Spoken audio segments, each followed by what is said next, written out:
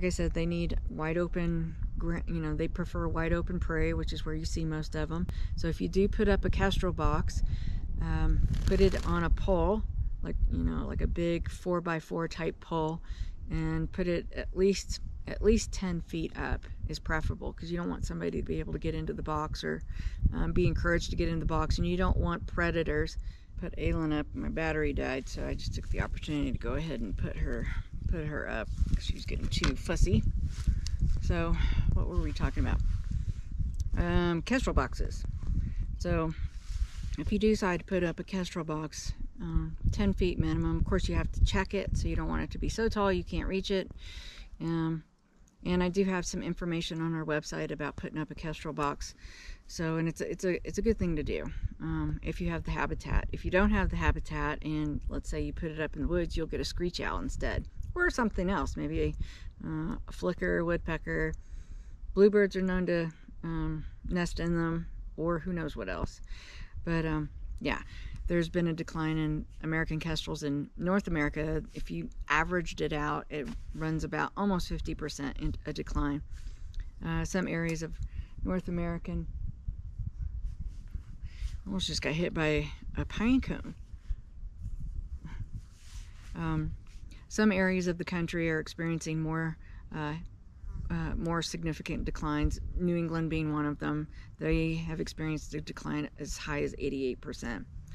Here in the Colorado Plateau, originally I saw the numbers were like 65-ish%, and then I saw another article or document or data, I can't remember where I saw it, it was on the Kestrel Partnership website, that here in the Colorado Plateau it's only like 51 or 57%. So I don't know if that's been an updated number, because I certainly didn't make up the number 66%, so I'm not quite sure where I got that, but that was the original, the percentage that I remember. But however, still 51, 57, however many, that's a lot.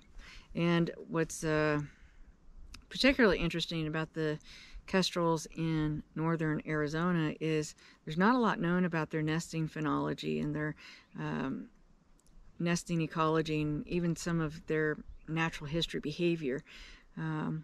Remember, well, in 2017 we started putting up boxes. In 2017 in northern Arizona there were no kestrel boxes, and we put up the first 3 in the area. And then after that, through 2019-ish, we did a huge campaign and outreach with Arizona Game and Fish as well, pushing to get boxes out. Now they're everywhere. Northern Arizona is covered in kestrel boxes, which is a good thing. And so now with the data coming in, so what you do is you put up, it's with the Peregrine Fund, started the American Kestrel Nest Box Partnership in 2012, when they discovered that the numbers have been declining. So they, and here's the real kicker, is they don't know why. They don't know what's causing the birds to not do well. And so what they did is they wanted to start putting up boxes, and so they can start getting data, and maybe they can kind of pinpoint what is the reason why these birds aren't doing well, and why are they doing okay in some spots. There are some areas, one of them's like southern Texas, I believe, and then the southeast, somewhere in the southeast, they're actually increasing in numbers. So, but why are they doing well? Maybe it's warm and humid and wet. Maybe it's the insect population is up, or who knows why. And so the Peregrine Fund wanted to find out. So they really did a push for citizen science to get average people that aren't scientists to contribute to science. So hence the name citizen science.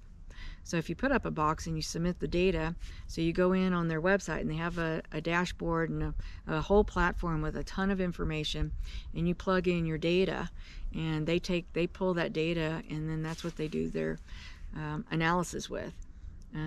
So if you looked on there, like say even just 2 years ago, there were no boxes, and now there's a lot of boxes up there, which is a good thing. So all that data is good.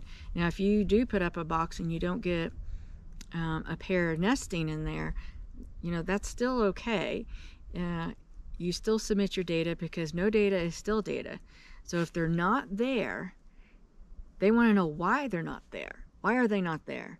Is it because of this, this, or this? So I believe the last time I checked, what they're really focusing on is, do they do better in the urban environment, or do they do better in a more rural environment? And if they're not doing well in the urban environment, is that because of insecticide or a higher, you know, higher prevalence of rodenticides, you know, because cities usually like to get rid of their rodent problems.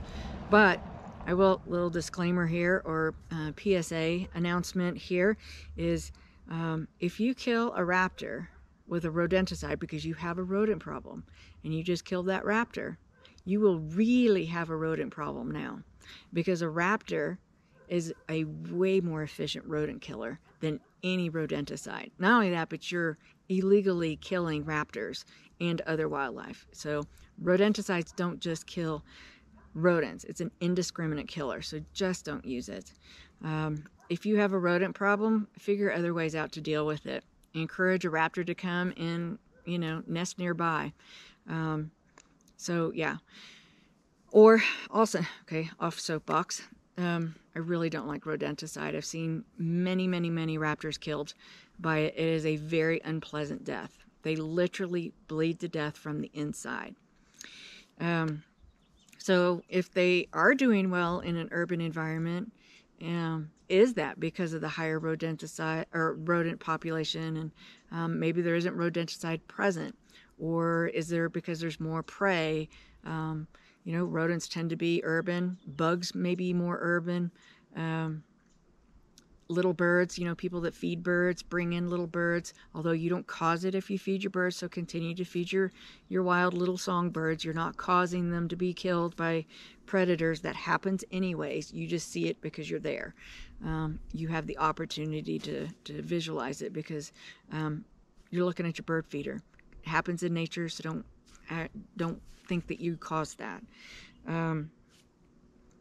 Or are they doing better in a rural environment because those things are a problem? The rodenticide, they're getting hit by a car. Maybe the prey base isn't there because, you know, of XYZ. So that's what they're trying to find out. It'll be interesting to find out.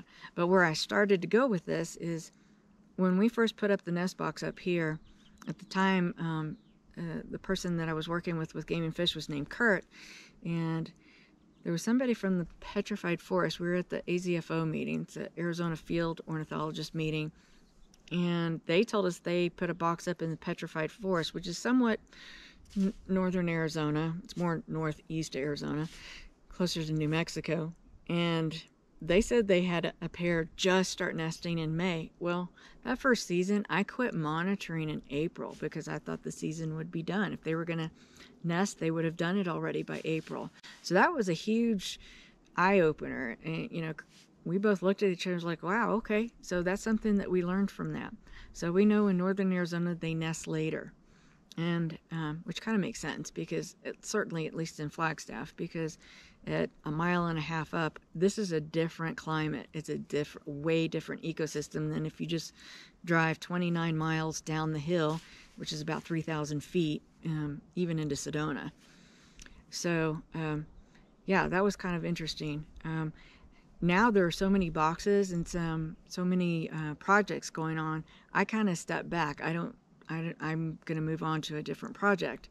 And I think it was 2017 in the fall. I had a graduate student that was coming to NAU, and she went out owling with us, and I made the suggestion that if I was going to do a master's program, I would do it on the Kestrel.